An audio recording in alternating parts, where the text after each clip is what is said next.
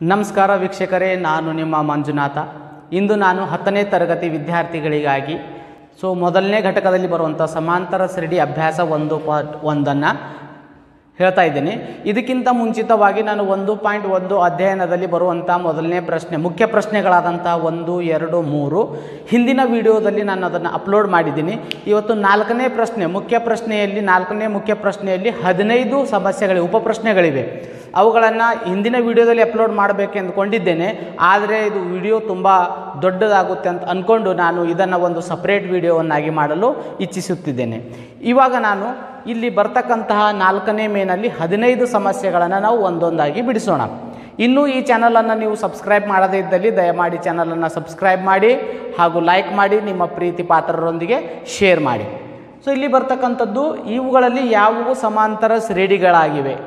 ಇದನ್ನು ನಾನು ಹಿಂದಿನ ವಿಡಿಯೋದಲ್ಲೇ ಹೇಳಿದ್ದೀನಿ, ಯಾವುವು ಸಮಾಂತರ ಶ್ರೇಣಿಗಳಾಗಿವೆ ಮತ್ತು ಯಾವುವು ಸಮಾಂತರ ಶ್ರೇಣಿಗಳಲ್ಲ ಅಂತ.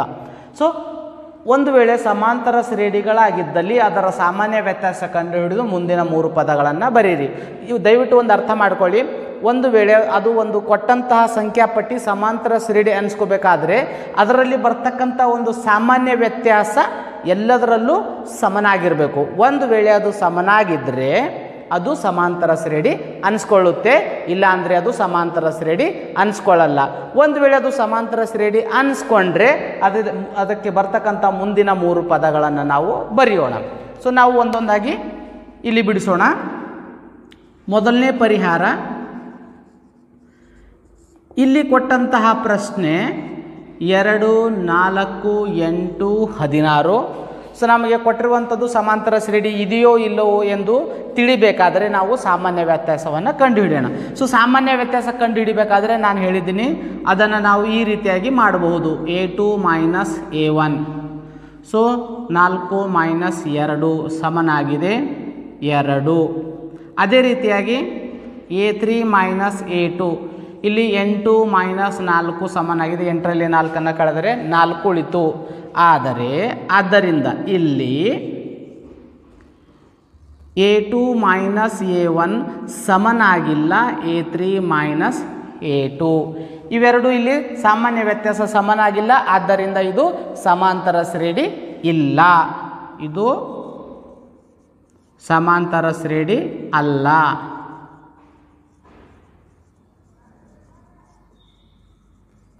ಸಮಾಂತರ ಶ್ರೇಣಿ ಅಲ್ಲ ಅಂತ ನಾವು ಹೇಳ್ಬೋದು.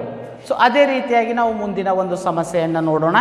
ಇಲ್ಲಿ 2ನೇ ಪರಿಹಾರಕ್ಕಾಗಿ ಇಲ್ಲಿನೂ ನಾವು ಮತ್ತೆ ಅದೇ ರೀತಿಯಾಗಿ ಸಾಮಾನ್ಯ ವ್ಯತ್ಯಾಸವನ್ನು ಕಂಡುಹಿಡಿಯೋಣ. ಇಲ್ಲಿ ಸಾಮಾನ್ಯ ವ್ಯತ್ಯಾಸ a2 ಮೈನಸ್ a1. ಇಲ್ಲಿ 5/2 ಮೈನಸ್ 2. ಇದನ್ನು ಮಾಡಿದಾಗ ನಮಗೆ ಬರುವಂಥದ್ದು 5/2. ಇಲ್ಲಿ 2 LCM ಬಂದಾಗ ಇಲ್ಲಿ 5 ಮೈನಸ್ 2 4. ಇಲ್ಲಿ 1/2 ಉಳಿತು. ಮುಂದಿನ ನೋಡೋಣ. ಮುಂದಿನ ಸಾಮಾನ್ಯ ವ್ಯತ್ಯಾಸ 3 ಮೈನಸ್ 5/2. ಇಲ್ಲಿ ಬರ್ತಕ್ಕಂಥ LCM ಮತ್ತದೇ 2. ಇದು 1 2ರಲ್ಲಿ 2, 2 1ಲೆ 2, 3 2ಲೆ 6 ಮೈನಸ್ 5 ಮತ್ತೆ 1/2 ಬಂತು. ಅದೇ ರೀತಿಯಾಗಿ a4 ಮೈನಸ್ a3 ನೋಡೋಣ. a4 ಇಲ್ಲಿ 7/2 ಮೈನಸ್ 3 ಸಮನಾಗಿದೆ. ಮತ್ತೆ ಇಲ್ಲಿ 2 ಲಸ ಬಂತು. ಇದು 1, ಇದು 2, 7 1ಲೆ 7, 3 2ಲೆ 6 ಮತ್ತೆ ಇಲ್ಲಿ 1/2. ಇಲ್ಲಿ ನಾವು ಈ ಒಂದು ಸಂಖ್ಯಾಪಟ್ಟಿಯಲ್ಲಿ ನೋಡಬೇಕಾದ್ರೆ ಪ್ರತಿಯೊಂದು ಹಂತದಲ್ಲಿಯೂ ಸಾಮಾನ್ಯ ವ್ಯತ್ಯಾಸ ಸಮನಾಗಿದೆ. ಇಲ್ಲಿ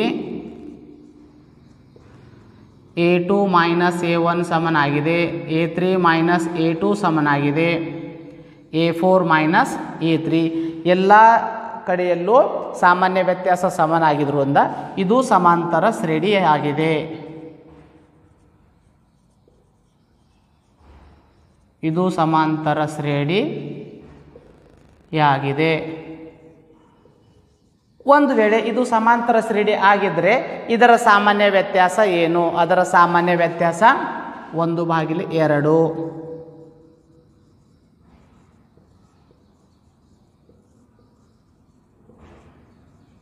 1/2 1/2 ಅದನ್ನು ನಾವು ಸಾಮಾನ್ಯ ವ್ಯತ್ಯಾಸ ಡಿ ಅಂತ ಕರಿತೀವಿ. 1/2. ಇನ್ನು ನಮಗೆ ಬೇಕಾಗಿರುವಂಥದ್ದು ಮುಂದಿನ 3 ಪದಗಳು. ಸೊ ಮುಂದಿನ 3 ಪದಗಳನ್ನು ಇಲ್ಲಿ ಕಂಡು ಹಿಡಿಯೋಣ. ನಮಗೆ ಕೊನೆಯದಾಗಿ ಸಿಕ್ಕಿರುವಂಥದ್ದು 7/2 ಮುಂದಿನ 3 ಪದಗಳು.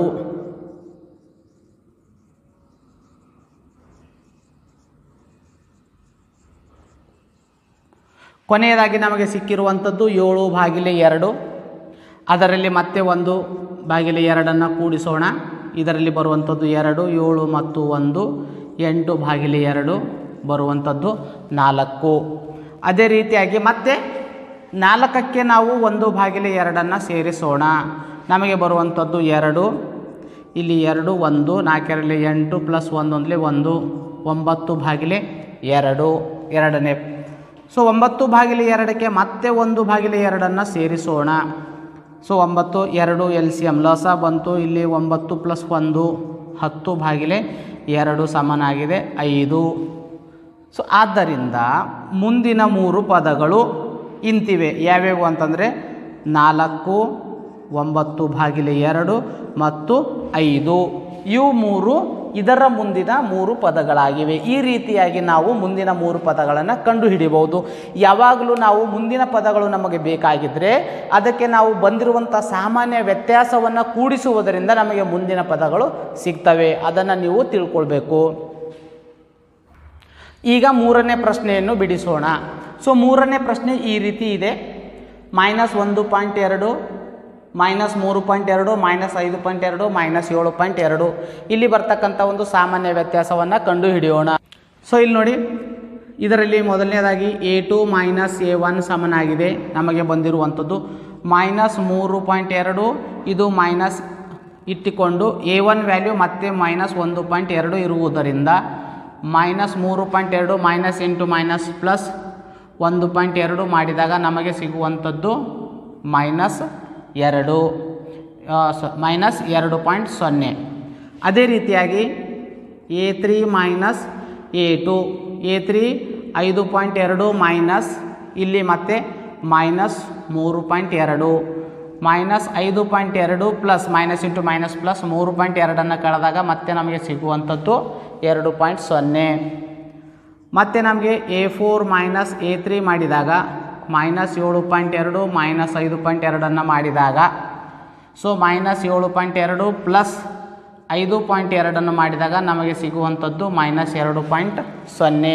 ಹಾಗಾಗಿ ಇಲ್ಲಿ A2 - A1 ಸಮನಾಗಿದೆ, A3 - A2 ಸಮನಾಗಿದೆ, A4 - A3 ಪ್ರತಿಯೊಂದು ಹಂತದಲ್ಲಿಯೂ ಸಾಮಾನ್ಯ ವ್ಯತ್ಯಾಸ ಸಮನಾಗಿ ಇರುವುದರಿಂದ ಇದು ಒಂದು ಸಮಾಂತರ ಶ್ರೇಣಿಯಾಗಿದೆ.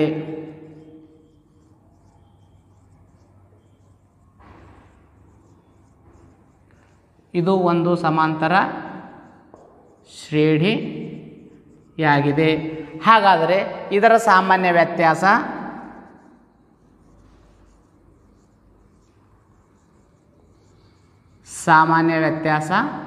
-2.0 ಆಗಿದೆ. ನಮಗೆ ಬೇಕಾಗಿರ್ತಕ್ಕಂಥದ್ದು ಮುಂದಿನ 3 ಪದಗಳು.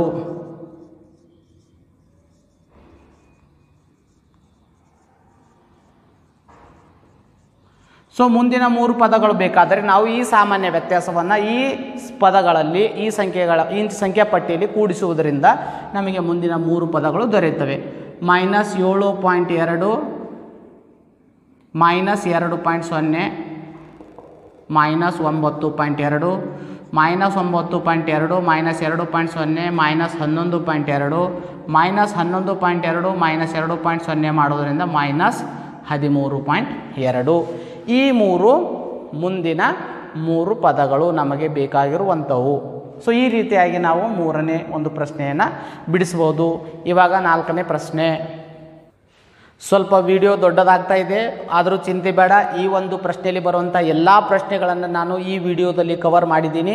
ಎಲ್ಲರೂ ದಯಮಾಡಿ ಈ ವಿಡಿಯೋವನ್ನು ತಪ್ಪದೇ ಎಲ್ಲ ಪ್ರಶ್ನೆಗಳನ್ನು ವೀಕ್ಷಿಸಬೇಕು. ಸೊ 4ನೇ ಪ್ರಶ್ನೆ ಇಂತಿದೆ. -10 -6 -2 2. ಸೊ ಇಲ್ಲಿ ನೋಡೋಣ. ಇವಾಗ A2 - A1 -6 -10 -6 -× -+10 10 -6 ನಮಗೆ ಸಿಗುವಂಥದ್ದು 4. A3 minus A2. ಸೊ ಇಲ್ಲಿ minus 2 minus 6 minus 2 minus into minus plus 6 6 minus 2 4. So A4 minus A3 ಸಮನಾಗಿದೆ 2, ಇದು ಮೈನಸ್ ಆಫ್ ಮೈನಸ್ 2, ಇದು 2 minus into minus plus 2 4. So ಇಲ್ಲಿ A2 ಮೈನಸ್ A1 ಸಮನಾಗಿದೆ, A3 ಮೈನಸ್ A2 ಸಮನಾಗಿದೆ, A4 minus A3. ಎಲ್ಲ ಸಂದರ್ಭದಲ್ಲಿಯೂ ಸಾಮಾನ್ಯ ವ್ಯತ್ಯಾಸ ಸಮನಾಗಿರುವುದರಿಂದ ಇದು ಒಂದು ಸಮಾಂತರ ಶ್ರೇಣಿಯಾಗಿದೆ.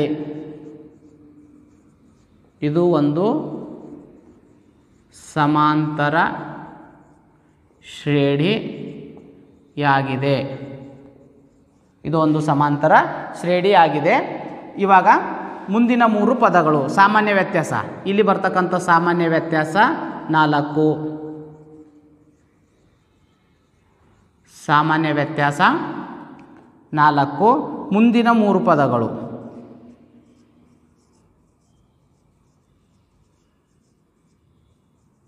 ಮುಂದಿನ 3 ಪದಗಳು. ಸೊ ಇಲ್ಲಿ ಬರುವಂಥದ್ದು ಮುಂದಿನ 3 ಪದಗಳು. ಕೊನೆಯ ಪದ 2 ಆಗಿರುವುದನ್ನು 2ರಲ್ಲಿ 4 ಸೇರಿಸಿ ನಮಗೆ 6 ದೊರೆಯುತ್ತದೆ. 6ರಲ್ಲಿ 4 ಸೇರಿಸಿದಾಗ 10 ದೊರೆಯುತ್ತದೆ. 10ಲ್ಲಿ 4 ಸೇರಿಸಿದಾಗ 14 ದೊರೆಯುತ್ತದೆ. ಹೀಗಾಗಿ ಆ ಮುಂದಿನ 3 ಪದಗಳು 6, 10, 14. ಈ ರೀತಿಯಾಗಿ ನಾವು 4ನೇ ಪ್ರಶ್ನೆಯನ್ನು ಬಿಡಿಸಬಹುದು. ಇವಾಗ 5ನೇ ಪ್ರಶ್ನೆಯನ್ನು ನೋಡೋಣ. ಸೊ ಇದನ್ನು ಬಿಡಿಸುವುದರಿಂದ ನೋಡಿ, ಇಲ್ಲಿ A2 minus A1 3 plus root 2, ಇದು -3 -3 ಮೈನಸ್ ಪ್ಲಸ್ 3 0 ಆಗುತ್ತೆ. ಇಲ್ಲಿ ಉಳಿಯುವಂಥದ್ದು ನಮಗೆ √2. A3 minus A2. ಸೊ ಇದು 3 ಪ್ಲಸ್ 2 √2 ಮೈನಸ್ ಇದು 3 ಪ್ಲಸ್ √2 ಆಗಿರುವುದರಿಂದ 3 ಪ್ಲಸ್ 2 √2 ಇಲ್ಲಿ ಮೈನಸ್ದಿಂದ ನಾವು ಗುಣಾಕಾರ ಮಾಡಬೇಕಾಗುತ್ತೆ. -3 ಮೈನಸ್ ಇಂಟು ಪ್ಲಸ್ ಮೈನಸ್ √2. ಇಲ್ಲಿ ನೋಡಿ -3 ಪ್ಲಸ್ 3 0. ಇಲ್ಲಿ ಏನಿಲ್ಲ ಅಂದರೆ 1 √2 1 ವರ್ಗ 2 ಹೀಗೆ. ಸೊ 2 √2 ಮೈನಸ್ 1 √2 ಇದನ್ನು ಕಳೆದಾಗ ನಮಗೆ ಸಿಗುವಂಥದ್ದು ಮತ್ತೆ √2. ಮೂರನೇದಾಗಿ A4 ಮೈನಸ್ A3. ಸೊ ಇಲ್ಲಿ ಬರುವಂಥದ್ದು 3 ಪ್ಲಸ್ 3 √2 ಮೈನಸ್ 3 ಪ್ಲಸ್ 2 √2. ಇಲ್ಲಿ ನೋಡಿ 3 ಪ್ಲಸ್ 3 √2 ಮೈನಸ್ದಿಂದ ಗುಣಾಕಾರ ಮಾಡಿದಾಗ ನಮಗೆ ಸಿಗುವಂಥದ್ದು ಈ ರೀತಿಯಾಗಿದೆ. ಸೊ ಇಲ್ಲಿ -3 ಪ್ಲಸ್ 3 ಮತ್ತೆ 0 ಆಗಿರುವುದರಿಂದ 3 √2 ಮೈನಸ್ 2 √2 2 ಸಮ ವರ್ಗಗಳು. ಆದ್ದರಿಂದ ಇವುಗಳನ್ನು ನಾವು ಕಳೆಯಬಹುದಾಗಿದೆ. 3 √2 ಮೈನಸ್ 2 √2 ನಮಗೆ ಉಳಿಯುವಂಥದ್ದು ಮತ್ತೆ √2. ಹಾಗಾಗಿ ಇಲ್ಲಿ A2 ಮೈನಸ್ A1 ಸಮನಾಗಿದೆ, A3 ಮೈನಸ್ A2 ಸಮನಾಗಿದೆ, A4 ಮೈನಸ್ A3. ಎಲ್ಲ ಸಂದರ್ಭದಲ್ಲಿಯೂ ಸಾಮಾನ್ಯ ವ್ಯತ್ಯಾಸ ಸಮನಾಗಿರುವುದರಿಂದ ಇದು ಒಂದು ಸಮಾಂತರ ಶ್ರೇಣಿಯಾಗಿದೆ. ಇದು ಸಮಾಂತರ ಶ್ರೇಣಿಯಾಗಿದೆ. ಸೊ ನಮಗೆ ಈಗ ಮುಂದಿನ 3 ಪದಗಳು ಬೇಕಾಗಿದೆ. ಮುಂದಿನ 3 ಪದಗಳು ಇಂತಿವೆ. ಮುಂದಿನ 3 ಪದಗಳು ಕೊನೆಯದಾಗಿ ನಾವು ತೆಗೆದುಕೊಂಡಿರುವಂಥದ್ದು 3 ಪ್ಲಸ್ 3 √2 ಪ್ಲಸ್ √2. ಇಲ್ಲಿ ಬರುವಂಥದ್ದು 3 √4 √2 3 √2 ಪ್ಲಸ್ 1 √2 4 √2. ಮುಂದಿನ 2 ನಾನು ಇಲ್ಲಿ ಬರಿತೀನಿ. 3 ಪ್ಲಸ್ 4 √2 ಪ್ಲಸ್ √2 ನಮಗೆ ಸಿಗುವಂಥದ್ದು 3 ಪ್ಲಸ್ 5 √2 4 √2 ಪ್ಲಸ್ 1 √2 5 √2. 3 ಪ್ಲಸ್ 5 √2 ಪ್ಲಸ್ ಮತ್ತೆ √2 ಮಾಡೋದರಿಂದ ನಮಗೆ ಸಿಗುವಂಥದ್ದು 3 ಪ್ಲಸ್ 6 √2. ಈ ರೀತಿಯಾಗಿ ಮುಂದಿನ 3 ಪದಗಳನ್ನು ನಾವು ಕಂಡು ಹಿಡಿಯಬಹುದು. ಸೊ ನಾನು ಇಲ್ಲಿ 5 ಪ್ರಶ್ನೆಗಳಿಗೆ ನಾನು ಇದು ಒಂದು ವಿಡಿಯೋ ಮಾಡಿ ಮುಗಿಸುತ್ತೇನೆ. ಮುಂದಿನ 10 ಪ್ರಶ್ನೆಗಳನ್ನು ನೋಡಬೇಕಾದರೆ ನೀವು ಮುಂದಿನ ವಿಡಿಯೋದಲ್ಲಿ ನೋಡಿ. ಸಬ್ಸ್ಕ್ರೈಬ್ ಮಾಡಿಲ್ಲ ಅಂದರೆ ಸಬ್ಸ್ಕ್ರೈಬ್ ಮಾಡಿ, ಇಷ್ಟ ಆದರೆ ಲೈಕ್ ಮಾಡಿ ಮತ್ತು ಪ್ರೀತಿ ಪಾತ್ರರೊಂದಿಗೆ ಹಂಚಿಕೊಳ್ಳಿ. ಇನ್ನು ಮುಂದಿನ ವಿಡಿಯೋಗಳಿಗಾಗಿ ನೀವು ನೋಡಬೇಕಾದ್ರೆ ಬೆಲ್ ಬಟನನ್ನು ಪ್ರೆಸ್ ಮಾಡಿ. ಧನ್ಯವಾದಗಳು.